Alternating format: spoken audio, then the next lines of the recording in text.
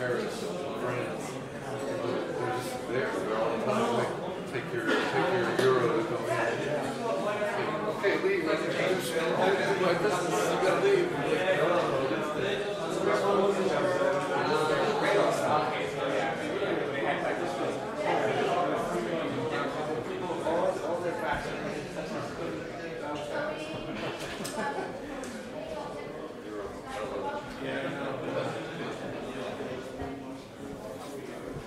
Like there's no room.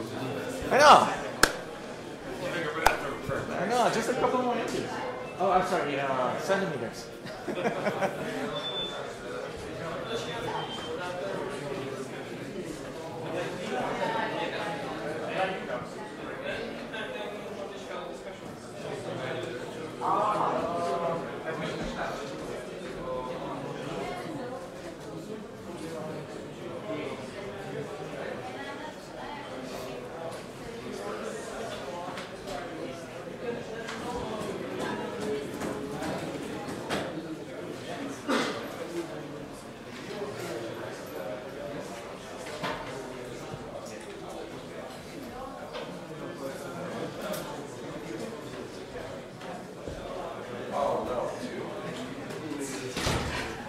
It gets worse.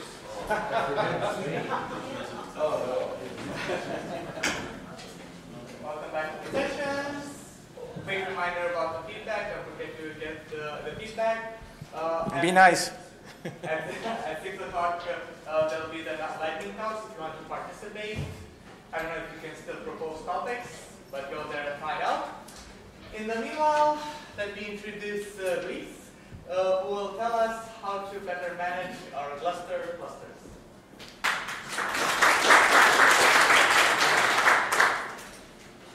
How you doing? My name is Pabon, and I work for Red Hat Storage. I'm a principal engineer there. And this is actually a picture that my sister sent me. I guess somebody saw me and they created me in the Big Hero 6 movie. So I'm there in the Big Hero 6 movie and I'm at a conference, just like this. Except I'm a little younger there, so I don't have as much white. So let's take a little history to understand what is the need for Heketi and why it was created. When we first started with GlusterFS, we wanted to integrate it with OpenStack Manila. And if you know what Manila is, it's trying to provide file shares as a service. So you have Cinder, for example, in OpenStack, provides block. You have Swift, it provides object. So the new project on Manila wanted to provide file. And to do that, we wanted to be able to use GlusterFS as a backend storage for Manila. So that came with some new areas and new models that GlusterFS needed to adhere to. And that's where Project Heketi was created. So before we go ahead and start talking about Heketi, what it does and what it tries to solve, let's first try to understand what GlusterFS is and how it's created. How do you go ahead and create a volume? First, what is GlusterFS? Does anybody doesn't know what GlusterFS is? Yeah, get out of here. So, anybody else? So, as you probably know, GlusterFS is a distributed, reliable file system that you can access from multiple protocols. So, you can access it from NFS, from Samba, you can access it from Object, from Swift, and you can access it over Fuse, and also from API format. So, at its unit of usage is really a volume. So, when you want to go ahead and access GlusterFS, the very first thing you have to think about is the volume. You have to create this entity out of your storage, and that's how you end up using GlusterFS.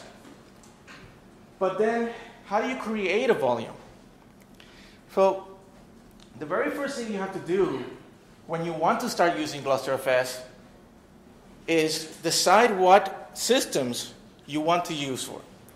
Once you decide the systems, you decide what storage in that system you would like to use. Once you decide that, then you start dividing it. You start creating, taking one system and joining it with another, what's called peer probing, and then extending your trusted pool. So now 2 nodes become a trusted pool, and as you add more and more nodes with storage, it becomes as a larger trusted pool. So then you have not only the storage, you have to decide what to use, but then you have to also set up a file system on that storage. And let me explain why. So, let me go before I go to the next one. GlusterFS has 3 models. So it has a volume, and a volume is a collection of bricks. And each brick, when I first started at GlusterFS at Red Hat Storage, and I asked actually this question, what is GlusterFS and how you set it up? And they said, well, it's a volume, and they set up bricks. And I said, well, hold on a second. What is a brick? And they said, well, it's a directory.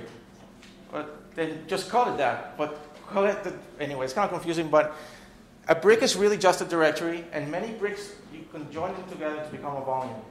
Now, depending on how many bricks you need, it all is dependent on the durability model that you choose. For example, you could say, I want replica 2, I want EC, and those type of requirements on your volume determine the number of bricks that you need to actually create it. So for example, here we have 3 nodes, and those 3 nodes we created, each one has 3 directories. And those 3 directories may be on a RAID, they could be on a disk. It depends on how you want to decide how to actually create that storage. You then, to create the volume, you have to almost like unify these, but you create a volume out of these many bricks that you have actually created across the many systems. Now I want to point out here that once you create the volume, here we have set up the durability model of replica 2. And then in this model we have 6 bricks. Now it's really interesting to see here also that we have chosen that server 1, this brick, its replica is the one after that. And second, it's the second brick, and its replica is the one after that. So you have to be very careful how you organize these in the command line. Okay? Lastly, you then start the volume, and then you can go ahead and mount it. And when you mount that volume over GlusterFS, then you get the nice unified storage of the volume. But there's an issue here. So anybody can tell me what the issue is with this model in the cloud?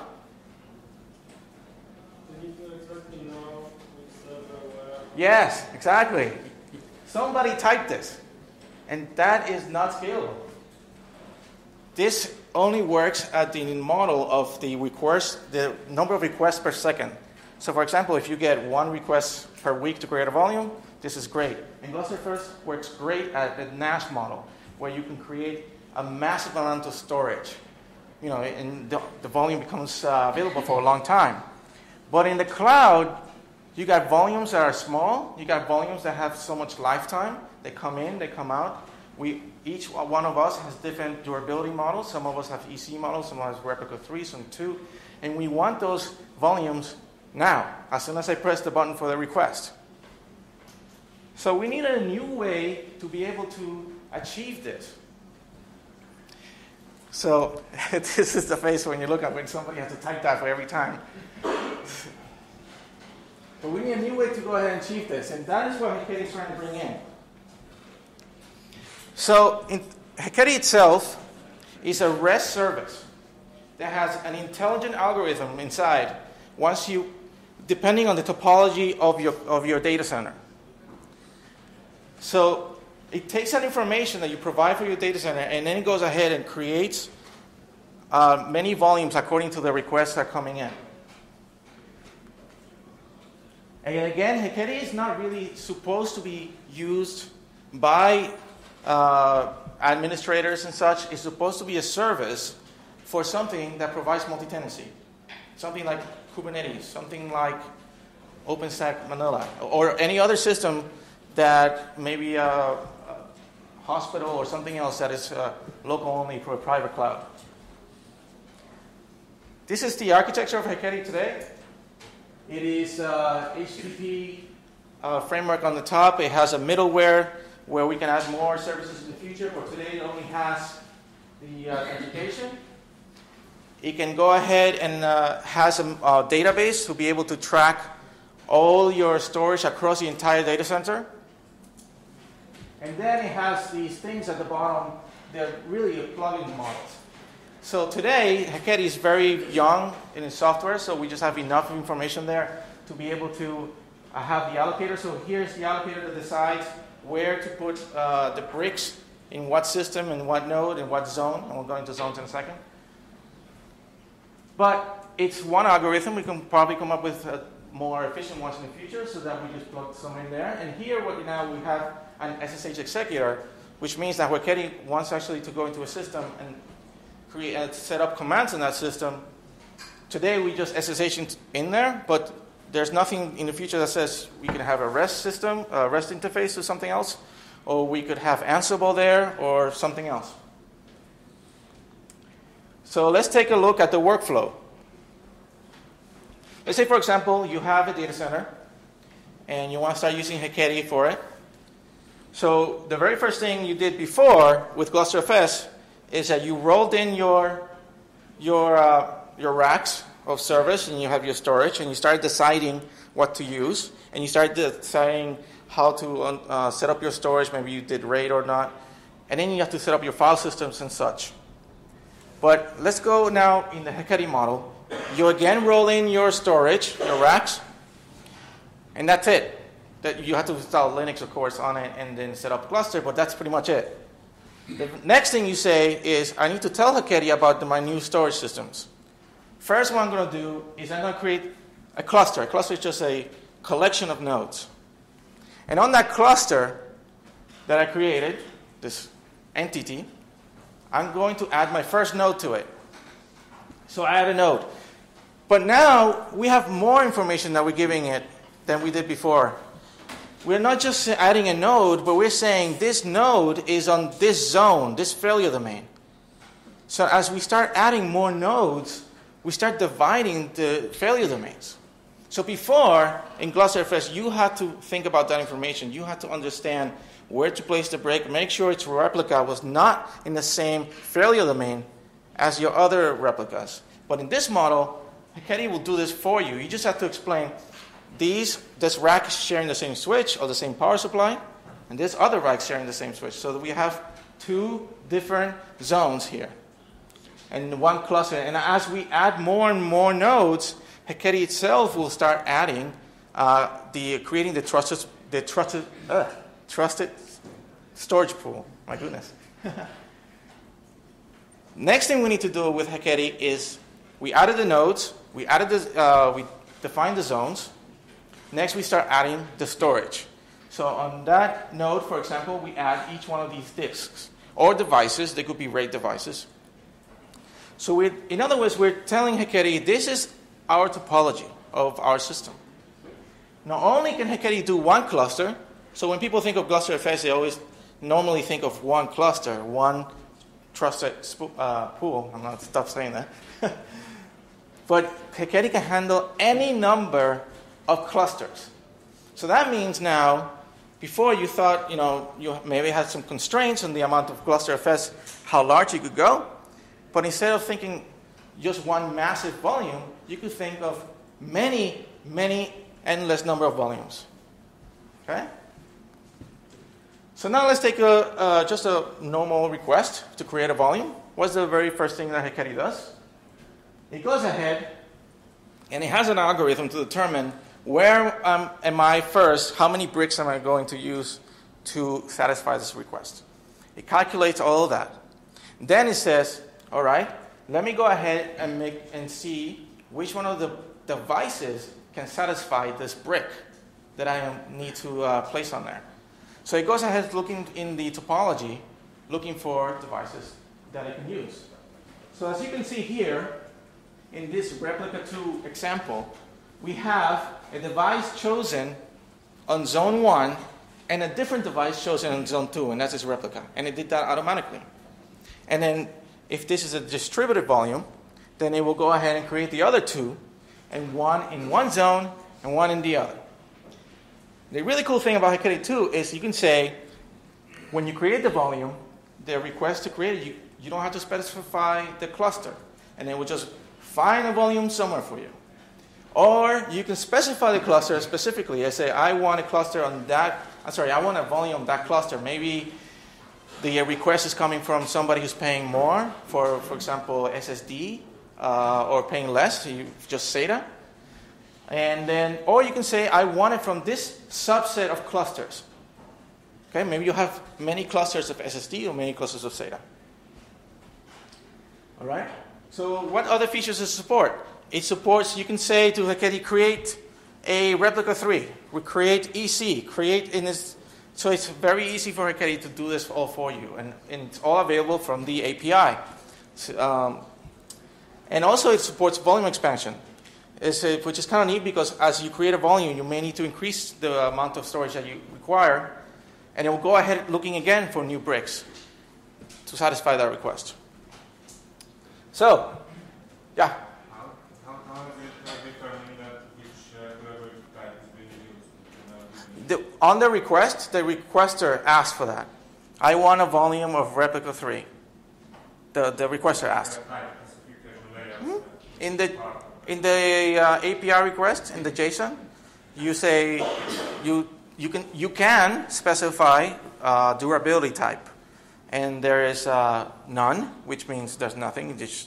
There's just distributed. There's replica style, or there's EC. So you define that in the request. How does it know the storage devices? How does it know the storage devices? Going back here, the administrator, when he first rolls in those machines, the very first thing he does, or her, is to tell Heketi all the topology information. That is failure domain, nodes, devices. That's all you need to tell. And then Heketi takes care of the rest. That may be difficult thing, right? If you have 60, 100 or more than 100 devices in a node. Yeah. Listing out all these devices, telling Heketi all those devices may be difficult, right? No, it's not difficult because normally these machines come like already set up, and all you have to do is Heketi send. It's just, remember, it's not from the command line. This is a service. So some software will tell Heketi of all these devices. That I know some REST API you tell Heketi that these are the Yes, devices. and it's completely concurrent, acceptable in parallel. So you can tell Heketi with 100 requests at a time. Yeah. Remember the storage devices. 60 devices means I have to enter 60 device names. How do you, maybe you can flow the demo. You're going to flow the demo, right? Yes. So I guess you're ready for the demo. All right. Okay, so let's go to the demo here. And this demo is available on the Heketi website. So you can go ahead and try it out yourself. It is based on Vagrant and Ansible. So I already ran the Ansible and Vagrant, so I haven't done anything else. So from this point on, is just go following the instructions that are on the website. Okay? And I'm sure we'll go in, answer questions. You can ask me. We can type other things and things like that. But here we go. So the very first thing we're going to do is enable the Heketi service. So Heketi, actually I'm going to talk about this in a little bit, but Heketi is available in Fedora. It's available in EPEL. It's going to be available on CentOS and StorageSig, and it's available also as a container. So, and it's available in RHS as a tech preview. Yeah. So, this is Vagrant, SSH, it's available in RHS. You said it's in EPEL. It's in EPEL. Yes. Yes. So the very first thing we're going to do here is look at the demo. And if I can find it, here we go.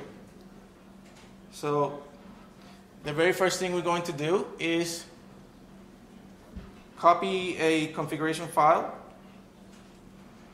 So you're here, and Heketi uses, of course, Heketi uses a configuration file in JSON, and it describes what port to listen to and such, and what authentication and what user to use.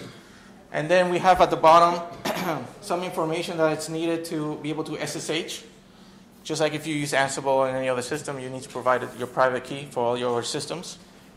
And the requirement right now is to have the same public key and private key for all your systems that you want to manage. So here we do sc copy heketi.json to /etc heketi. All right, next step, we're going to start our service. Su service start. So there it is. It is now running on this system. Okay?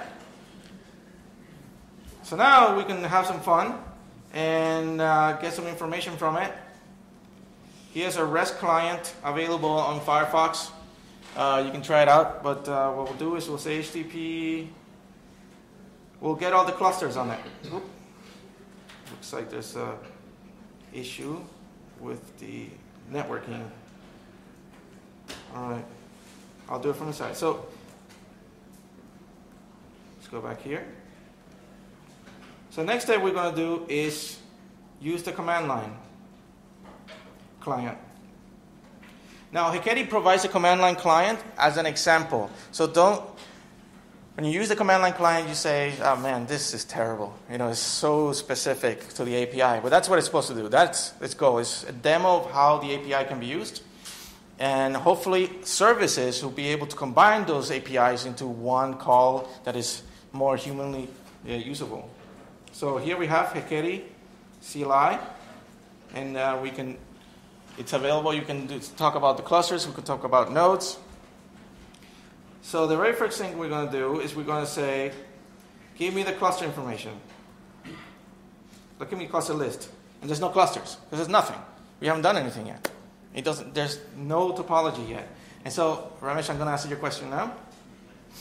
And this is where services really help. For example, I did add one service call to Heketi client because it could take some time for me to type every device in the system. And I called it to load the topology. And what that is a JSON file that has the entire topology of my cluster available. Okay, so we have many nodes. Each node has an IP address and has some devices. It describes what zone that is on. Okay? So we'll just run this. We'll say Heketi CLI load H. We say JSON topology delivered, and there it goes. So Heketi, now this is slowed down. I don't have to do one at a time. I could have just sent all the devices to it and it would have done all in parallel. But I think there's a problem here with my Vagrant and standby of the machine. But 1 second. So this is slowed down. So what it's going right now is creating the nodes. It went to the devices, and it went ahead and created set up the storage for usage. And I probably can't ping 192.168.10.101. Yep, that's what I thought. So when it says adding device, you mentioned on the slide LVM. Does it provision it as physical volumes, and on top of it, it does LVM, and each brick will be an LV? A thin pool, and then there'll be a small LV on top of that. Yep. So let me go back out of this because it seems to, when you go in standby, it seems like. Back to my question. Yeah. See the last thing is like this being a drop on a GPU. Hold on a second.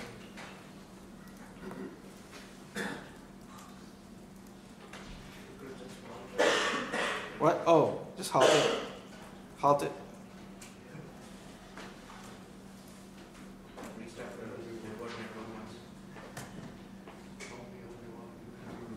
You see if that works.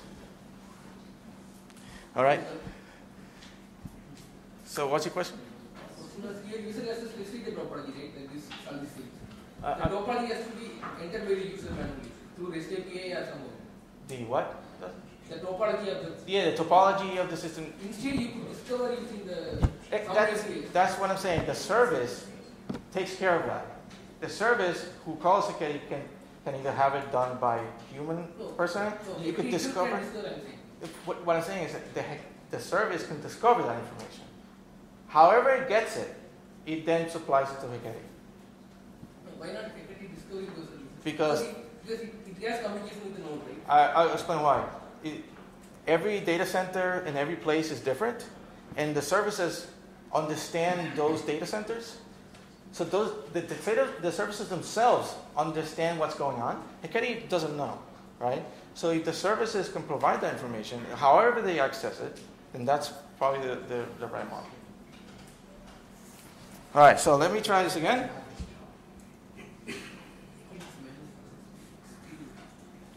So let me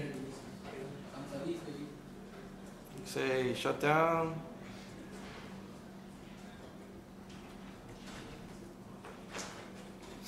All right, remove.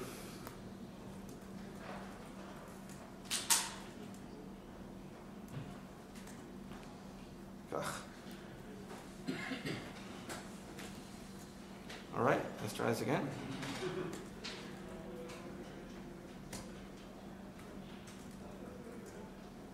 Sweet.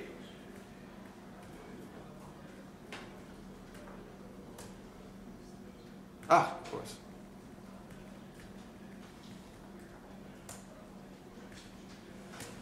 There it goes. You know, live demos always are terrible. Let me go back with the recording I have. Where is it? Can't I access? There we go.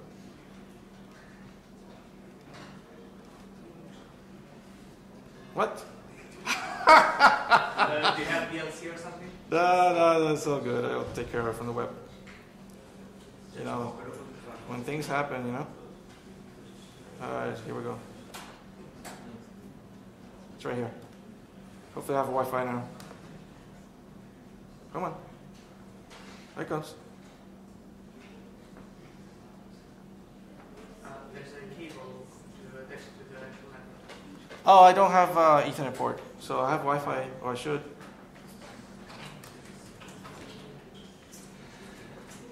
Wow. Just open the video file and don't triple it.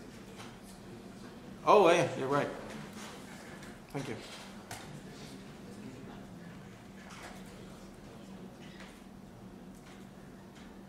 Ugh.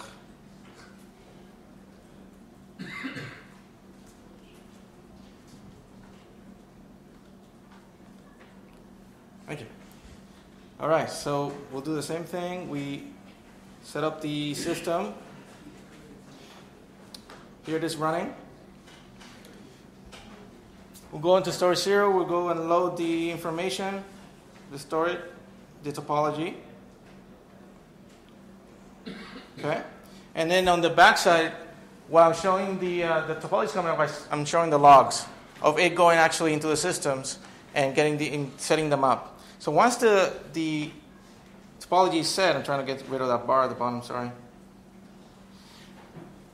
Then it goes. We can go ahead and say cluster info. We should be able to get information. Now we can get information on a specific system, and everything in Heketi is done with UUID. So every device, every node, every cluster has a different UUID. So everything can be referenced uniquely. So here we have the node information, and we can see all the devices that are available in that system. We also can get an IP address and what cluster it belongs to. So here we have, we're going to start looking at the volume information, and then we can start looking at the create information in a second, and we can look at the help file inside of it. So in create, as you can see from the example here, we have a lot of options of what you can actually request. You can request, I think somebody pointed out durability type, but you can have every type. You can use EC. You can also specify how much storage do you want for snapshots in this volume. For example, if you don't want snapshots at all, or you want a lot of room for your snapshots. So let's see here. We're trying to create a 1 terabyte size volume. It goes ahead with looking at the logs on the backside, and Heketi has decided already what systems and what device it's going to use, and it went ahead and started setting them up with LVs, thin pools, make-fs, all that stuff. It joined them all into one volume for you, and now we can go to the client, and we can see that there's nothing mounted. We go ahead and mount that node at UUID. And the MKFS happens when you create the volume, yes, or when you provision the machine? When you create the volume. It happens on demand. Yeah, because you need the size. Exactly right. And what is the idea? You create in Heketi the VM volume, and after that you create the logical group for each brick of the cluster? Yes. So you create an LV for every brick. And then if, actually, you first create a thin pool on top of FEG, depending, the thin pool size depending of the amount of LV that's needed for the brick, and the rest needed for snapshots. So then, once it does that, then it does make a fast and set up the entire brick. Entire Gluster volume. One question. Is that in real time? This is not in real time. Some parts were accelerated. I was wondering, I was... You had to ask that. That looked cool. Yeah, I know. Some parts were accelerated. And actually, yeah, I try to keep it less than 5 minutes. So here, then, once we have a volume, then we have the ability to expand the volume. So we can say, we give it the UID of the volume, and we then describe how much more space we want. This is really cool. I'm surprised that sometimes QEMU has issues with networking when the laptop goes in standby, but I wanted to show you that you can create a volume, have it mounted, go back to Heketi, expand the volume, and watch it on the mounted system, actually the size increase of it. So it's pretty nice. So here we have a volume expansion.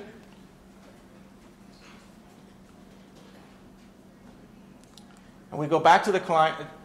In a little bit, you can see from the volume info that it's expanded. We go back to the client, we mount the system, and there it is at 1.2 terabytes. We added 200 gigs to it. So now we go mount it.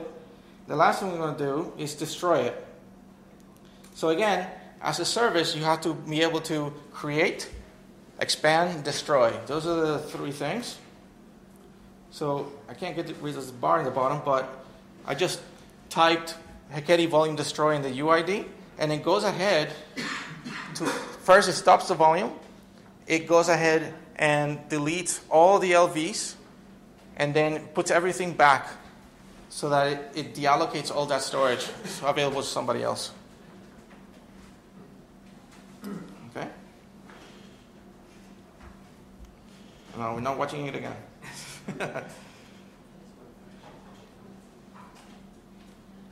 Okay? So let's go back here. And like I mentioned before, this is available right now. You can try it out. You can try it as a container really easily. So when I showed you before, the architecture has what's called different executors to be able to send information to a system.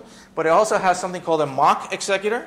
So when you download the container, you'll first, actually when you download any of these, it's first set up with a mock executor, meaning you can create clusters, you can create nodes. It doesn't send information anywhere, but you can check out and try out the API. Lastly, what's next for the project? So it's still kind of in a baby. We started in about June, July. And the next thing we have to do is conflict resolution, which is kind of a simple thing, but you just haven't had time. It's when you add a node, and you add the same node again. It should know that it already has it, or the same disk. But it wasn't as much a big deal because this is not a human interface, this is for services. But we still need to make sure we have that feature. The really cool features later are what to do when something fails. So for example, let's say you have your many volumes all over, and then one of the nodes die. And Heketi gets informed, node whatever ID died. It can go ahead, allocate new bricks automatically, update all the volumes, and everybody will be fine. So even if you wanted to say, I want to take this, I want to upgrade the amount of RAM on this system, so you can just tell Heketi, this failed, so it pulls everything away from it, grab the system, putting a new RAM, put it in, and then tell it again, and it can use it again. And lastly, I know there's a project called GlusterFS 4.0, and in that project there will be a new REST interface to GlusterD. Right now we have to SSH into the system to communicate with Gluster, but it would be great to have this REST interface with Heketi. Okay? That's all I have. And this is it. If all these slides are available up there on that link. Thank you.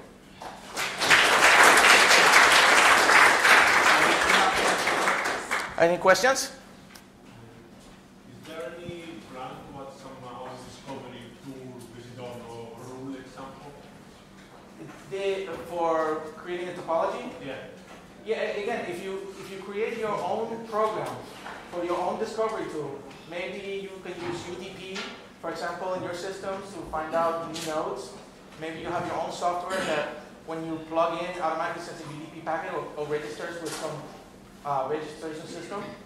You can use that information to Heketi. But Heketi itself, I'm trying to keep it very simple because every different data center, it has a different requirements on discovery. And usually often you have, same, every case is different, but in the same organization, often you try to replicate the same configuration over and over and over again. Yeah. If you can say, example, all the servers are in this range, are in this zone, Yeah. and we're able to say, when you add the note of, has this IP, Yeah. so I'm in this zone, so I really know how to do it. I guess those are one of the things that we need to whiteboard to understand how that can be done. Do you know of any existing such services that already try to find out, to discover through the network, like you said? Do I know any such services to discover? It depends on the size of the data center. So there's, you can use, I think use SMP for MIP for discovery, that's one way. But I know a very easy one to do for small data centers is UDP broadcast. It's very simple. But I'm talking integrated with this tool. Yes. It's something that just goes on and discovers, creates a JSON file and passes over. You know what we really need is to be able to use some discovery service with a cloud model.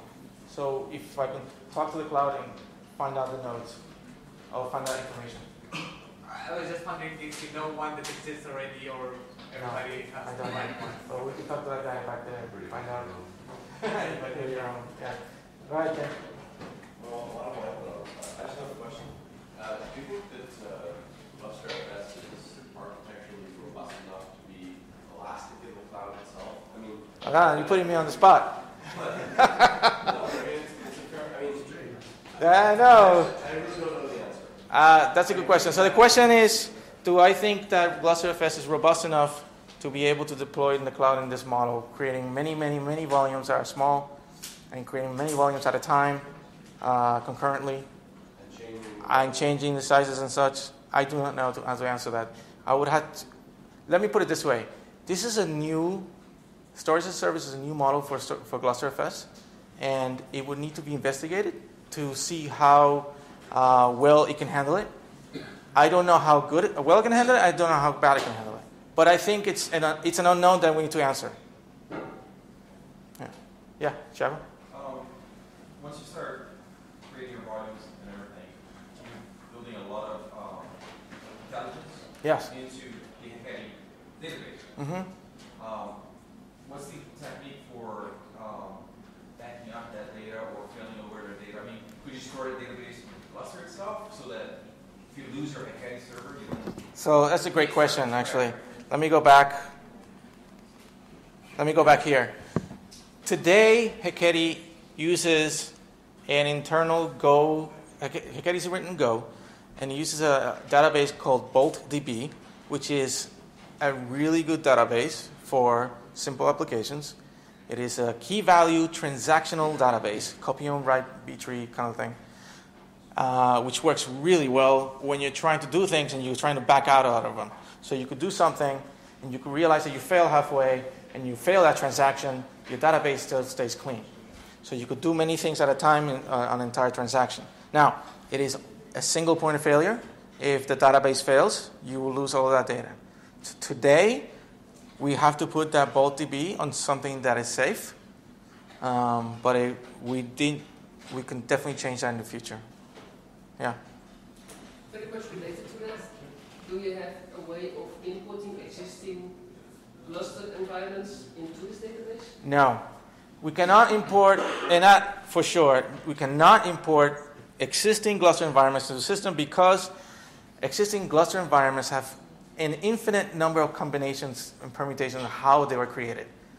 So I'm talking about the hardware, the disk, the storage, not the volume itself. So we would have to go into the volume and find out how the disk was created and find out, one of the things that Heketi does, for example, is to make sure that everything's aligned when it creates the file system. So there's a lot of things that it would need to do before it actually can take over an existing system. So I'm not saying it's impossible, but it would be really hard. So. Do you have any idea about the conflict detections, or is only the future? I'm sorry. Because on the last slide you showed that you have planned conflict detection. Yeah, conflict detection, yes. Yeah, do you have any plan already, or is from future? No. It's in the plan. It's actually the next thing I'm going to do. Okay. Yeah, absolutely. That needs to be done. And there is an idea that you have, turn off some Gluster servers for some maintenance, or in any cases that you mentioned, if something fails, you create the other brick. Yes. And the last one that you turn off goes away. That again is an idea. Okay. It's not something that we have set in stone, and but it's definitely we can have a talk about. And lastly, everything's available here on GitHub. If you have any questions, you can go to Heketi on GitHub, and there's a channel there for Gitter, and you can ask all the questions you want on there that people can see, and I'll be able to answer. All right? Thank you very much. Last reminder for lightning talks, last chance to go and Thank you for the great presentation. Could you please upload me slides? after this break. One second. They're not in PDF format. Yeah. They're in Go, and they're only available online. Okay, so you can export it. Yeah, they're only available there. Let me help you with that in a second. Okay. Yeah, hold on. This is yours. Right. I'm talking about Ganesha, yes. Okay, I'm leaving. I'm sorry. All right. Dude, one small comment. You're using the flag library, aren't you? The what? The flag library, The what library? the first CLI Oh, parsing. yeah. You gotta rip that out. That's the Go flag Yeah, you library. got garbage. It's complete garbage. Oh, you do what? You want me to just let go of it? You Why? have to get Because rid of dash dash and thing like that? Yeah, you have to use a proper library, like Okay. Code It's what's come with Gangsta, Go. CLI. I know, it's crap. No one uses it. Oh, really? Yeah, it's crap. Right? You know what I'm talking about. This single dash thing. Yeah. That's I what know. Go chose. That's positive. It's garbage. Yeah, I want to say something about Yeah. it. That's JSON, right? Yeah, no. No, it's Go language. It's a Golang thing. The flag, it is native for their like simple tools. Yeah, and it's, yeah, yeah. They have to have one, Yeah. but no one uses it. Everyone uses like Code Gangsta Okay. is one that I'm using, but Okay. there's another one that's also just as good. I'm sure. I'll use whatever. I'll change it. Not like whoosh. No, man, I'll change it. It's easy. I'm just like telling you a small thing. No one, someone has to tell you these things. Yeah. 'Cause, I don't know. You could.